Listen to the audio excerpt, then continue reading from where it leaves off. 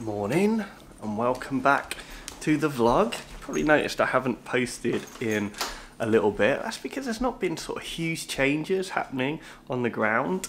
So I thought I'd use today's vlog to do a big update on all the little things that have been going on since the last vlog.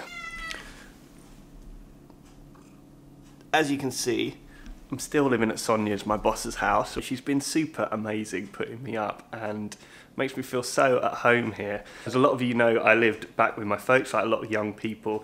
I was trying to save up to get my own place, but my folks being of a certain age that put them at risk from COVID, I didn't want to be bringing it back to them. It puts me in a difficult position really, because like you think, well, how am I gonna kind of get out of this? It's great staying at Sonia's in the short term, but still need a bit of a plan of what to do next. It's not really a long-term strategy to stay at your boss's house, but she does have cool cats.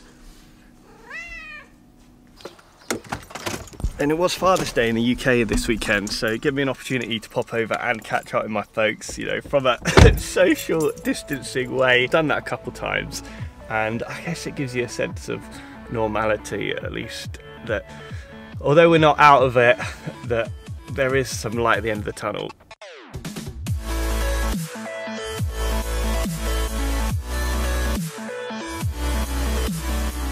So just heading in now, part of the daily routine that I guess a lot of hospitals are having now is, and a lot of other workplaces, we're having temperature checks before we go in, and as of last week we have to wear a mask at all times once inside the hospital. So increasing the levels of PPE, which is weird because when the prevalence of COVID was a lot higher, we weren't wearing masks everywhere at the hospital, but when it's at its lowest level so far, we have to start wearing masks. You kind of think, maybe that should have been done a bit sooner, who knows. We also get changed into our scrubs as well once we get to the hospital and leave them there for infection control. So all of these new things. So I'm gonna crack on and I'll catch up with you halfway through the shift. And now's a good time as well to clean all these things with some alcohol wipes, because these are classic fomites that we could be carrying the infection around on.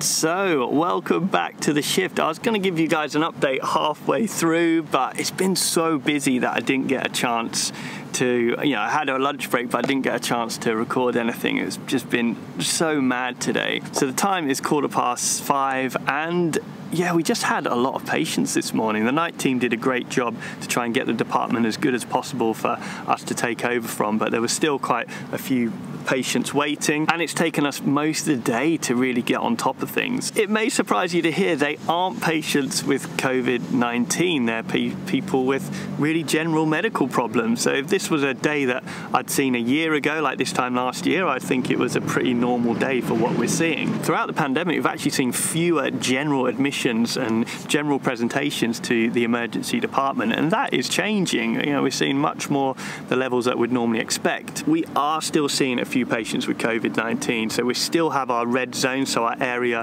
where anyone has suspicion of COVID-19 goes to, and that's so we can isolate the patients and protect them and also protect our members of staff. But most people in that area in the red zone don't have COVID. They have general respiratory infections or other infections or other things that cause shortness of breath, so like pulmonary embolisms or heart attacks or heart failure and things like that. So just to give you an idea, last week I worked on the red zone. I saw one patient with COVID-19 on the whole shift, where I typically see maybe 4 or 5. So that gives you an idea of kind of the prevalence we're seeing at the moment. As I said at the start of this vlog, I haven't updated you guys in a while because I haven't seen huge changes that I thought I'd really need to talk about, but there's been lots of little things, so let's talk about some of them. So the red zone, the area with COVID patients, that's reduced in size given the numbers we've seen, and I really like the way our department adapts to the number of patients we're going to see and actually changes, arranges the department pretty much on a weekly basis depending on what type of patients we're seeing. So when you arrive on shift, you get allocated either to the red zone or the green zone, and I know lots of people thought that's a bit stupid because surely you should have the same group of doctors on the red zone every day, because that way we won't then you know, spread potential infection amongst patients in the green zone on our other days. Well, I sort of take that on board, but I mean, our PPE in the red zone should be enough to protect us. By having that strategy, we're sort of admitting that our PPE isn't good enough. And the other thing is working in the red zone is generally a bit more intense than working in the green zone. So if you have one set of people just constantly working in there, it's slightly not that fair. Although, having said that, as we saw today, the green zone now is really becoming the area that is more intense. And this may surprise a lot of people. We are still seeing patients in the red zone with suspicion of COVID-19 in just basic PPE. So plastic apron that doesn't cover your arms or neck, a surgical mask like this that obviously has gaps at the side, so particles can get around the side, rather than a proper mask that filters those particles out, and goggles and gloves, but the gloves only go up to your wrist. We've seen the guidelines change throughout this pandemic.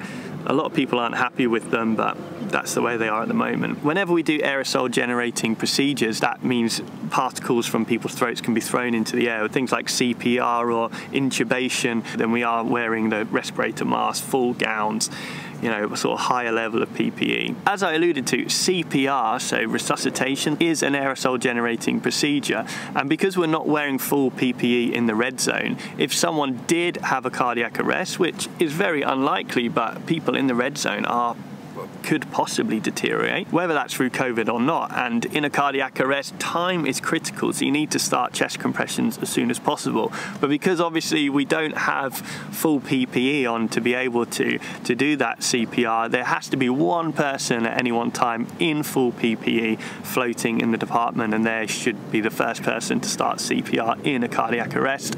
And that means that while they're starting CPR, everyone can get their gear on and come into the room, so there's no delay with chest compression. So I think that's a really nice sort of guideline that's come from the top. Some of the changes that have been made have been great, some not so good, but what is really nice is the hospital's kind of been quite responsive in getting our feedback, whether we think things have worked and things haven't worked and what we should do for the future. And there's actually a board in the foyer of the hospital that we can write what we thought worked well, and that gets you pin it up, or write what you think worked badly and pin that up to help take things forward. So some of the things that I thought worked really well: firstly, the medical team and the A&E team have been working together in the red zone. You may think that the sort of emergency department team and the medical team are the same thing, and that leads to a bit of confusion. So just to give you guys some context, when anyone comes into hospital, to the emergency department, if we feel like they need to stay in hospital, we have to refer to a hospital team, so a hospital specialty. So that could be things like general surgery, they think they might need an operation, or things like orthopedics if there's a bone problem, or things like a general medical problem. So that's what patients with COVID-19 would sit under. And because we've had lots of those medical admissions, they've stopped us having to refer to the medical team. So the team, the emergency team and the medical team have come together in that red zone, so we can work directly with the medical consultants, so get advice directly with them, which is great. I think it's great for patients, been great for us. I've learned how to do a full medical clerking, which I haven't done for a while. I mean, the paperwork can be a little bit too much, but again, it comes back to that intensity earlier. When you work in the red zone, you're having to do lots of things and have some difficult conversations. So what patients' views are on resuscitation and what resuscitation is, and if we think it's going to be of benefit to them.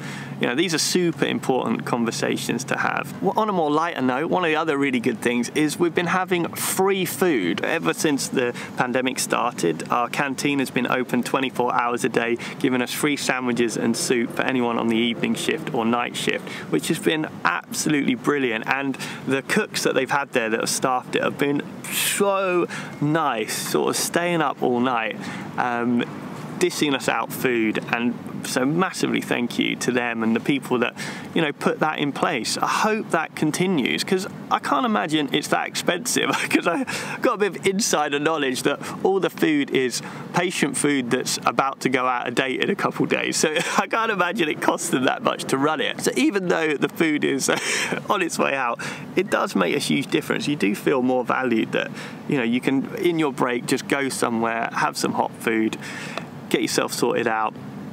I think that's been good. One of the bad things is I think the parking tickets are back. So viewers to the first vlog will probably remember I said that they've suspended giving parking tickets to people who can't find a space, so we have to park on the approach roads to the hospital, which kind of happened on a fairly common basis, and although we had permits to park, if we couldn't find a space, we'd end up getting parking tickets, which very often would get reversed, but it's still a hassle. The other day when I came into work, I saw that the parking tickets had been put on some other cars, and it's just like, what I find weird about that is that it's almost an admission that it's wrong, because during a pandemic it stops, but as soon as things come back to normality, they start up again. It's kind of... Anyway, tough day done, and it was actually really chilly in the emergency department, so coming out here and seeing this sunshine, I had no idea what I was missing out on. It's absolutely gorgeous day. So I'm going to go catch some sunshine, get out of these scrubs, get home, and I might give you a bit more of an update of things that are happening in the home situation. So we're back where we started on the vlog. I mentioned the free food we got in the canteen. One other thing that I massively want to mention is a bunch of Sonia's neighbours have been cooking for us during the course of this pandemic. More free food, so thank you to everyone that did that. Massively appreciate it. But given the relatively few cases I'm seeing of Covid-19, I'm not going to do as frequent updates on the vlog as I did when I started. And it gives me an opportunity to roll in more of the regular videos I did that I know many of you enjoyed as well. So that's something I'm looking forward to doing. The last update really is a very sad update. Regular viewers to the vlog will remember we been feeding what we thought was a stray cat. We actually ended up finding its owner, but the cat we nicknamed Captain Grey because he looked like he belonged on a pirate ship. He was a super friendly chap, would pop over a couple times a day and got on great with Sonia's cats. And really, really sad news that he ended up being killed by a dog on a leash. There was a kind of, has anyone seen that documentary, Don't F with Cats? It was kind of a mini version of Don't F with Cats, as in somebody witnessed what happened and was posting on a local Facebook group, and they managed to figure out whose dog it was. Very sad. So Captain Grey, rest in peace, old chap. It was lovely to meet you. So sorry that was a bit of a downer to end today's vlog. But anyway, I hope you're all well. Both Sonia and I are off tomorrow, so we're going to have a little trip to the beach, get a bit of sea in. I'll probably be sunburnt on the next one. I hope you're all well. Thank you again so much for all the support, and I'll be back soon.